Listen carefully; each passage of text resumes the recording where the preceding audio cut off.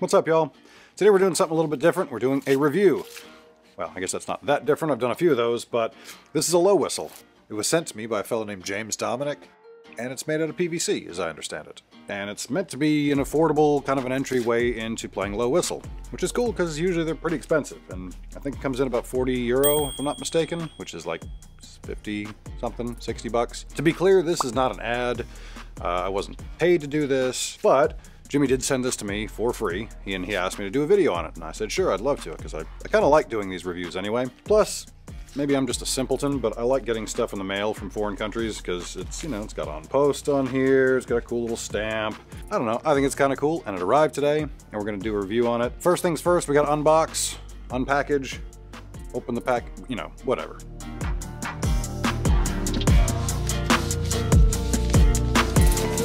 Ooh.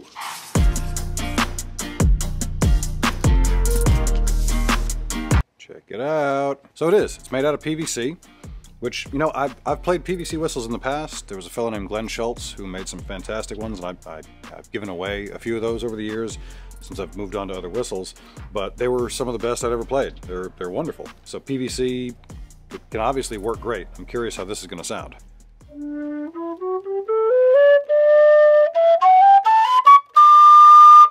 Well, it's responsive, which is a nice thing, particularly on a low whistle. A lot of times they can be a little breathy, which is not something I'm a big fan of, and that's really why I don't play it that much. I just tend to get more volume and more punch out of the flute. If you are looking to get into a low whistle, you're usually talking about a substantial amount of money.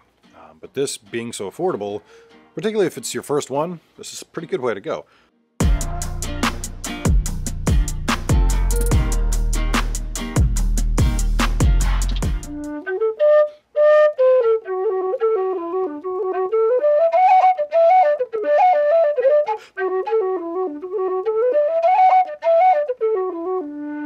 Now, if you are playing indoors, that's another reason a lot of folks will get low whistles or lower whistles than just the high soprano D, is because they're quieter.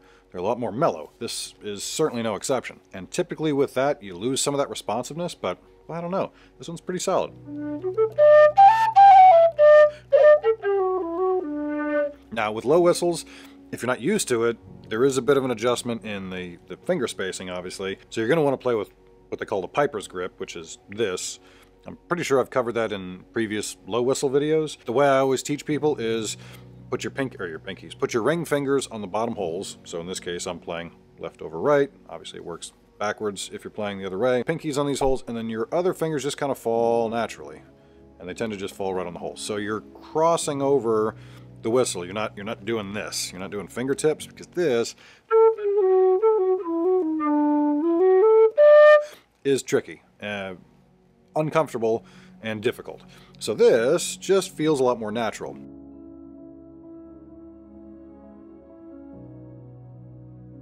I take it back. It will feel a lot more natural if you give it some time and you stick with it. You're just going to have much better odds covering the holes properly. It's going to be a lot less painful, and you're going to have a lot more success if you give it a shot.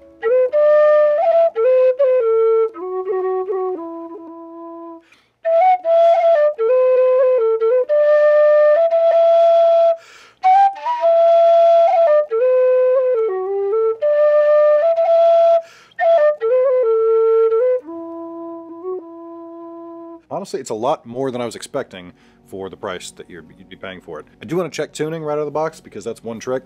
It's not tunable. Not the end of the world, particularly if it's something you're using for practice, but if you do end up wanting to play with somebody else, it's going to be important, so let's check that. All right, this is a fairly unscientific test. We're using this free tuner app. I can't even remember what it's called. It'll do for the purposes of this video, I think. So let's see what we got.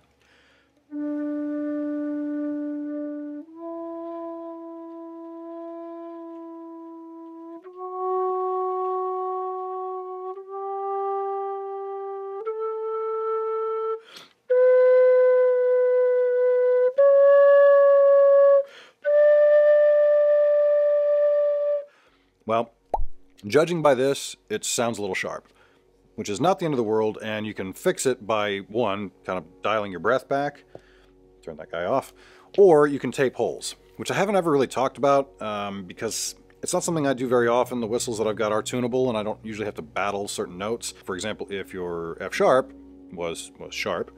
You could flatten it by putting a little piece of tape over the hole below it. And that's kind of a trial and error kind of thing.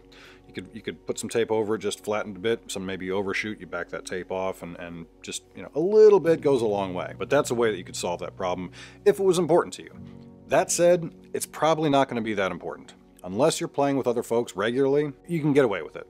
And I would say that's probably your best bet, rather than messing about with tape. Now the last thing I want to do is compare this whistle to this one. This is made by Cillian O'Brien. I got this in about either 1999 or 2000.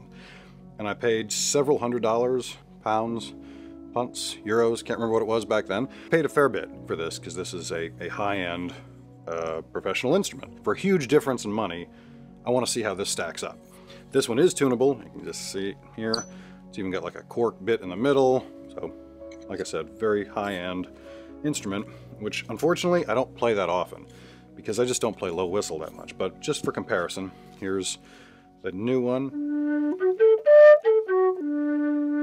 A little arpeggio there.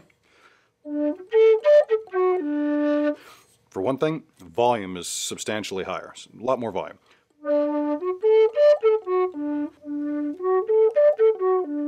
Now, one thing I will say, there's a bit more uniformity to volume with this one, which can be a useful thing, particularly if you're doing recording. It's going to balance out some of the need for so much compression, which is, you know, that could come in handy. But you do get a lot more punch out of this, which, if for some reason you felt like playing a low whistle at a session, volume is usually your friend. It's helpful to be a little louder than quieter if you can. The other thing that I'm hearing that's a little bit different between these two is on the high end, the higher octave I should say, versus this one tends to have a bit more bite. That's not really a good thing or a bad thing, that's just a matter of preference. It's got some more of that, I would say, generation kind of sound, whereas this one has more of that OG Clark sound, where it's just got more breathiness to it, that the overall tone is a little softer. And it's one of those things where, depending on what it is you want to do, if it's a recording project or if you're practicing in your house, those can be pros and cons depending on the situation. It's not really one size fits all with this sort of thing. Bottom line, I would say this is a pretty good buy. If you're looking to get into low whistle, if you don't have one yet, it's a great introductory instrument. It's one that you'll probably get a lot of mileage out of. My first low whistle was a Shaw, which if you've ever seen those, it's similar to a Clark in that it's conical, it's all one piece, it's got the wood block, and it's incredibly breathy, and I passed out almost every time I tried to play the thing because it just took so much air. That's not the case with this one, which to me is a huge win. Again, I know a lot of people like that breathy sound. I didn't particularly like it when it was at least to that extreme, mostly because it just felt nearly unplayable to me. This is not. This is perfectly playable. And for 40 bucks or 40 euro, that's a really good deal for a low whistle. For something that's quality and something that could actually hold up and that could actually play well. You certainly don't have to spend $300 or $400 on a low whistle, especially if it's your first one. I would say this is a good value, if for no other reason than because it'll give you a chance for a relatively affordable entry price to get used to that piper's grip, which if you've just played high whistle, you're not going to want to do that on this whistle, and it is going to be a bit of an adjustment. It's just weird. It's going to feel a little weird. But something like this for a reasonable amount to get used to that, that's a pretty good deal. That's what I think. What do you guys think? Do you like the sound of it? I'll link Jimmy's website down below. Pop on over there, check him out, see what you think. If you like these, you know, buy one. It's reasonable. It's worth it. And the cool thing is they ship pretty quickly. Coming from Ireland to the middle of the United States, I think it was about a week or so, maybe a week and a half, something like that. So you'll get it pretty fast. And, you know, tell him I sent you. Actually, you don't have to do that. It doesn't matter. He won't care. It's fine. But if you like it, buy one. That being said, I'm giving this one away because I already have a low whistle that I don't really play. So there's not much point in me just sticking this on a shelf someplace and never playing it. I'd much rather it go to somebody who's going to get some use out of it. So if you want to get in on the drawing, all you got to do is 3 things, same as last time. Give me a like, the old thumbs up, give me a subscribe if you're not already. And again, as always, thank you guys, those of you who are subscribed. That's really awesome. And the third thing is leave a comment. And what I want to see in there is who are your favorite flute and or whistle players? I like to know who inspires other folks. When I'm teaching lessons, I like to talk about the people who kind of got me into it, who inspired me, who sort of shaped my sound, my style. Who inspired you? Who got you started playing this music? Let me know. So that's it. Do those 3 things. I'll randomly select a drawing in about 2 weeks. I'll post the date right about there, I think. Boop. That's when we're going to do the drawing, so come back and check it out then. And good luck. See you guys on the next one. Cheers.